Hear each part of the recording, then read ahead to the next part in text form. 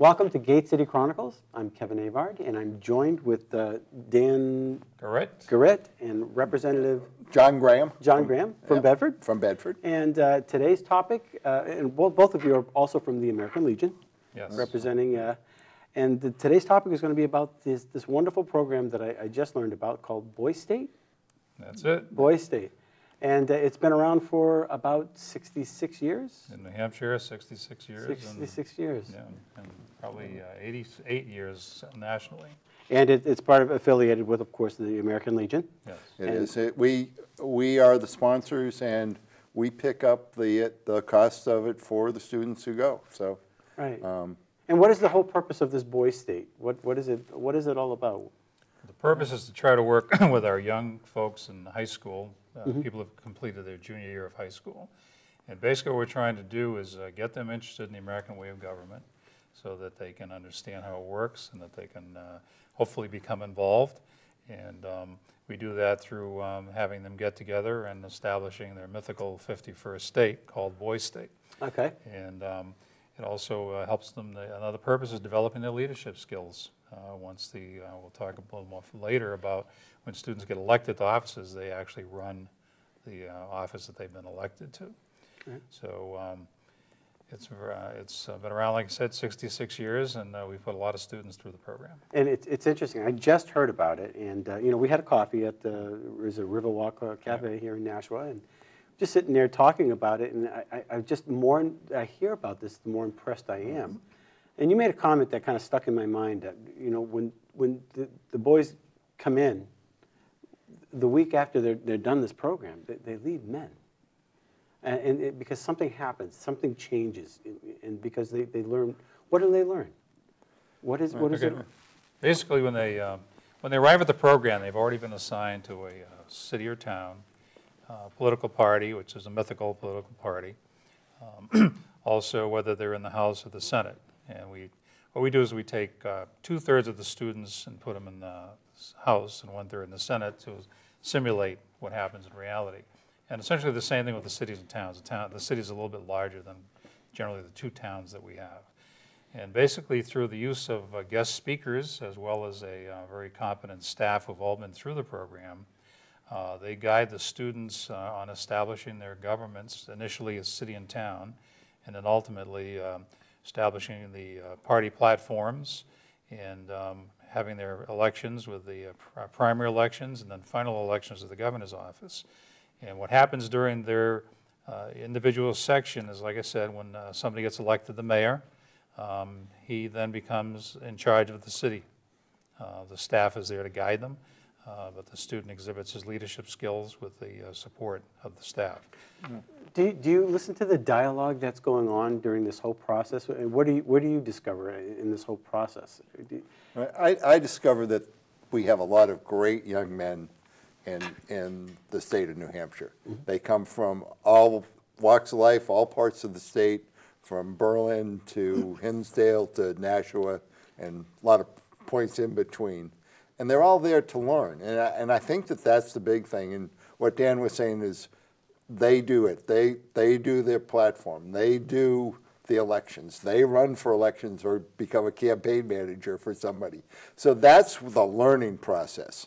It's not, for example, I teach a class on what we do up at the State House, right. How the House works and how the Senate works. But I don't come in and then watch and say, this is how you have to run your House meetings. Sometimes it gets a little rambunctious, but they work it out, and I think that that's the big thing. Right. Yeah, one of the beauties of it is, as John mentioned, somebody coming down from Coos County finds out that the people on the seacoast have different interests, right. Different needs. Somebody right. from Nashua, right. Or somebody from the Walpole, New Hampshire, they get to learn that, wow, there really is a difference here. It's sort of like when you go to kindergarten, all you know your family's values, and you get into school and you hear different things. And it's the same thing at Boy State, and they create friendships that we hope will last forever. The program, one of the mottos of the program is a week that shapes a lifetime. So you're basically offering this to juniors in high school, That's or correct. in middle school, or whatever. Junior high school. Junior high school. Yeah. How do the schools respond to this, and how do the kids get involved? How do they get selected for this program? Do you have to be an honor student, or? Well, basically, we send out the applications around the end of February, early March, and we also send them to all of the high schools in the state. All of them are 120-something invited to participate, and we also involve the homeschool associations. Oh, And we hope that there's a guidance counselor or a social studies teacher, somebody who we'd like to have as a champion within the school that promotes the program. Now, we understand that guidance counselors, everybody, they're all overworked, they have other things to worry about, but the ones that are familiar with the program really do a pretty good job. We would like to have more students. We've had more students in the past, and we are settled around between 55 and 65 now for the last handful of years. We'd love to get it back to 100, and we're hoping that this program generates some interest and gets them up there. So they're expected to have at least an 80 average, and we rely on and we rely on the schools to give us students who can take the pace, because as we discussed at coffee, there's no real lax time here. They're up at 6:45 in the morning till late into the evening, although they're given activity periods and some kind of rest periods in the course of the day. I was going to ask, the students that have come in the past, what are their general interests when they get there? What are their expectations? Are they fully aware of what they're looking at? Most of them are, because they've been talked to either by the individual in the school, or hopefully, if not with them to do it, one of the Legion posts. There's 100 American Legion posts throughout the state who actually do the sponsoring of the students and help pick up the tab for this week at Riviera College. Right. So they've all talked to them. I know that I talked to the ones that, for example, come from Bedford, and others that anybody wants me to talk to, but this is what it is. And they also get a packet. Dan's not real thick, but a thick packet of what to expect, what to bring, and they all have to have written a bill that they want to submit to the legislature before they get there. That's part of their application process. Oh, interesting. Yeah, Right. so they've had to have given it a little bit of thought about what they want to do, and then they have to follow that bill through when they get there. Oh, And they do have on the first day, we do have a session on writing bills, and the student can revise the bill. Yeah. I mean, it's not. right, it's amended just- or right? Yeah, no, Well, it's like going to legislative services. And, Right. it's just making a little commitment when they get there to have some kind of a bill that they're thinking about. Now, And do they have to take a civics course or anything like this at the school, or? No, it's open to any junior, as Dan was saying, public, private, or homeschooled, who is finishing their junior year and going into their senior year in school. Why? And now, I think that most of them have had some exposure to, either through the social studies curriculum or whatever, what American civics are. Right. But our emphasis is on state government, town, city, a little bit on county and state government, and then, how the things work here in New Hampshire. And we get a lot of great speakers who come in and just talk about, what does a town manager do? What does a selectman do? Right, right, You city know, councilor or executive council. We've had Councilor Pignatelli has come in and talked with the students before about what the executive council does here in do you New get Hampshire. into school boards or zoning or planning? Well, last year, the town government speaker we had did a lot of zoning. And that was Dean Shankle from Hooksett. And he did a really nice job. The kids, I think, were almost expert in zoning by the end of his session. But we do the legislative branch and the executive branch. We also do the judicial. We do something at the judicial branch also. We have usually a representative from the Attorney General's office comes in and talks about criminal process. And we have a local police department, usually Nashua, the program's in Nashua. They come in and talk about juvenile offenses, juvenile offenders, community policing, things that the kids would be interested in. And those questions are always great because the kids will put their hand up and say, well, I know somebody who. It isn't me. But. and then we also have somebody, sometimes, most of the time it's been a judge who come in and talk about the court system in the state of New Hampshire. And then we also have a mock trial, which the students participate in. A lot of, I know that a lot of people are very ignorant about what the sheriff's department does. Is that part of the program too, or? And I say ignorant, not just they just don't know. Well, We spend very little time on county government.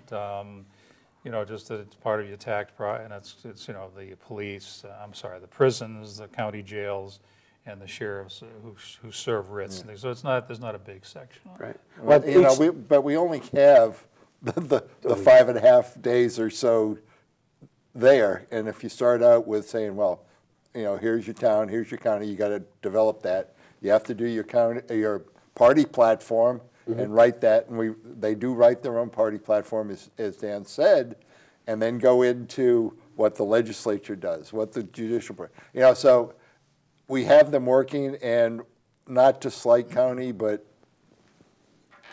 most of what we teach about New Hampshire is then transferable if they ever want to leave the state. Hopefully not, but they may. Right. You know, so. You're investing into the kids so that they can they can walk in. You know, usually, actually, when I became a state rep, it was like drinking out of a fire hose. It really was. There was, you know, we had to go through the rules committee and I, you know, who's who, and I only knew a few people there, and what the whole process was, and it almost took me 6 months to the year to get my feet to understand. Yeah. And then the fire in the belly. Yeah. So.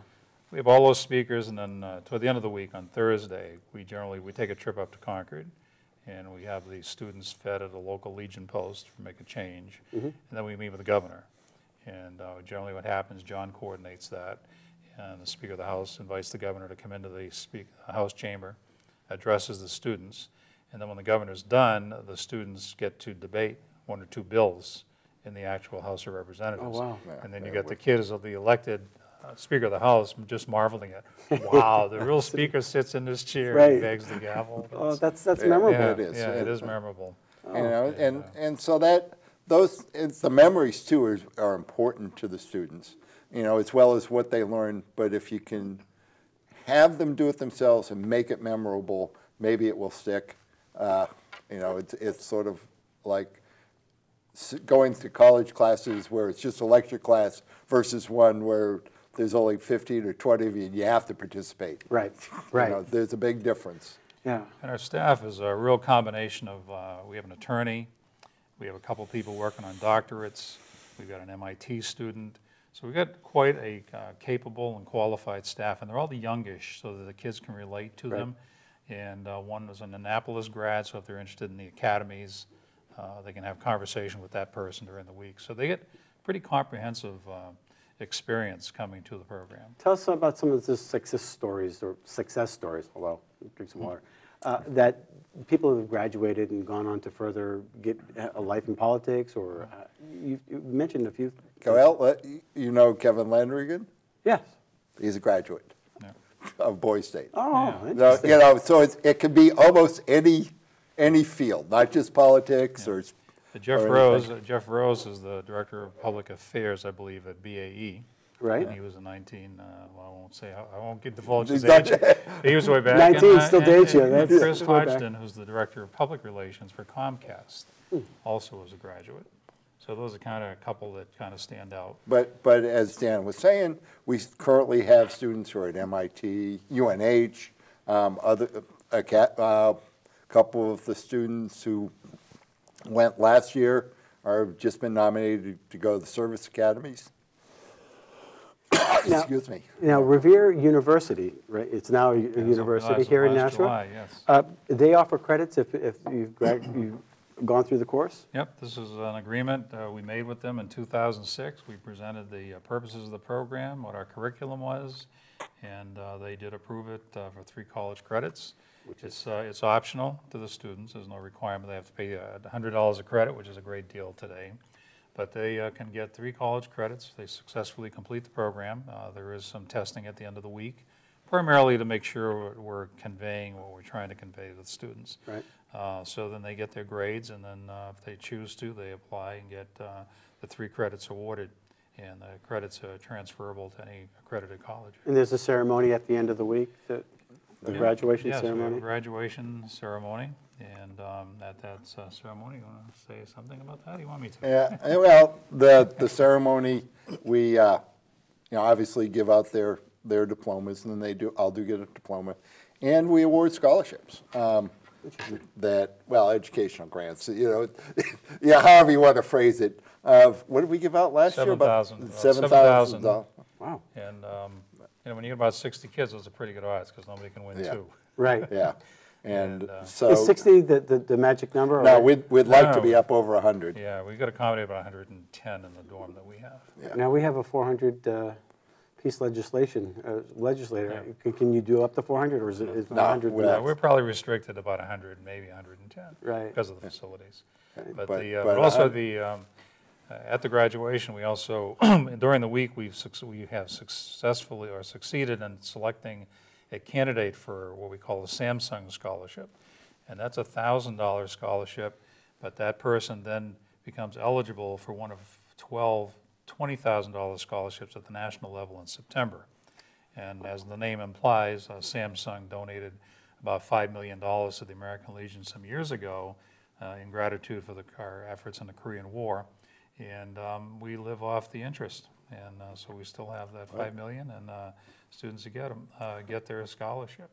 And then 2008? Yeah, it was 8, yeah. Berlin, Hampshire, we had our one winner of $20,000, which is great. Oh, nice. Yeah. And then also, at the graduation, we select students to go to the national program called Boys Nation. And there's two that There get are that? two get selected and 2 alternates. And they get all expenses paid trip to Marymount University for 10 days. They get to meet the President of the United States. They meet any other cabinet member who's in town. They have special tours of the FBI buildings and the Bureau of Printing and Engraving, inside et cetera, et invitation, cetera. right? Nice. Yeah, so it's, And- again, it's a nice package. Many people remember the picture of Bill Clinton with John F. Kennedy. He was the Arkansas representative from Boise State that year. That's how come he was there to meet. Oh, no kidding. Yeah, so there are a lot of people that have gone through the program in other states that are also successful. But, you know, It creates quite an awareness and a Yeah. better understanding of how your government and how you can be effective in your That's- government. Yeah. well, And actually, on our website currently, there's a video of, what's his name?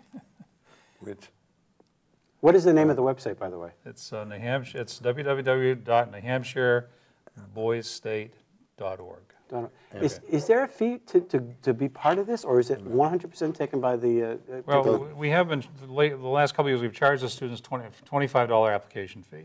And then the American Legion pays $300. They raise the money. Some of the legions will pay that $25. And so it's all covered. So there's really almost no cost to them. And we actually provide them with snacks and sodas all week, which is quite a thing. But I when just remembered now, Tom Brokaw Oh, is on the video, because he was Yeah, governor that's of Boise State in North or South Dakota. that's right. You brought that up in our Yeah, conversation. Yeah. and it's kind of a But- nice little piece that we have on there. it is. But, you know, and when you think about it, we are getting a decent deal, not just decent, a very good deal from Avard University with what they charge us to putting them up, feeding them, using the classrooms, you know, and the rest. But for the student, we pay, and it's a great opportunity for them. Now there's a girls' state too. So Yep. there's one specifically for girls. There's one specifically for Right.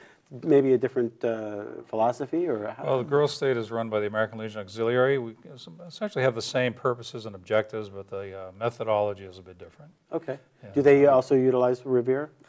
No, they do not. They have on occasion. I'm not sure where they are this year. Last year, I know that they went to Franklin Pierce, Franklin Pierce. over in Ringe. Yeah. And they get people, some of the female members will go. The Speaker of the House, Terry Norelli, has been over there, and various chairmen and others, so that they have a female role model to Right. come in and talk to them, which makes a There are lot a lot of of them sense. available this year. Yeah, there are a lot of them. They have been in the past, but even, you know, executive counselors and, you know, Yeah, like Executive Counselor, Counselor Pignatelli does a great job for us Yeah. when she's available. you know, so, you know, it does matter to bring in on the girls' side, to bring in, you know, strong female role models when they're doing it. And they do a good job of trying to do that. Now, have you been invited to schools to talk about this at all, or? Are you waiting for the invitation? Well, essentially what happens is when the applications go out, the local Legion posts are requested to make an approach to the school. Okay. So some do, some don't. And sometimes it's hard to get in. Yeah. As Stan said earlier, a lot of guidance counselors, principals, history teachers, whatever, whomever, it's one of those, something else, Right. another program. But if you can find one person in the school who either understands the program or has been through it, you have an in. So you just have to be persistent. Yeah, and we do send the materials to all three of those, principal, guidance counselor, social studies department. Yeah. And if it's during the time of testing, oh, hello, forget it. Yeah. I was talking to one teacher just recently, and their school happened, and this is in the elementary, Yeah. but they were going through specific testing, and they're selected. And she said, I think I'm going to be considered a bad teacher this year because I got to do all this testing on top of that. And totally distracted from what they have to do. So Well, and it is, and we also, obviously, we do shows like this in various places, ads, letters to the editor in local papers, because you really do have to gear it at the local level. Right.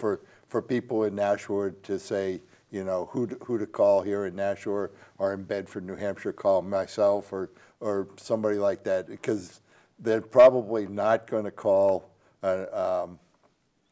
somebody far away, you would think Nashua would take a great interest in this because Revere is obviously here. So Yeah, well, we have fair representation from Nashville. right. So, but across the state, Berlin, Claremont, Keene. We've really has stood out in the last 4 or 5 years has been the smaller towns up north. Right. Have sent Colebrook. students.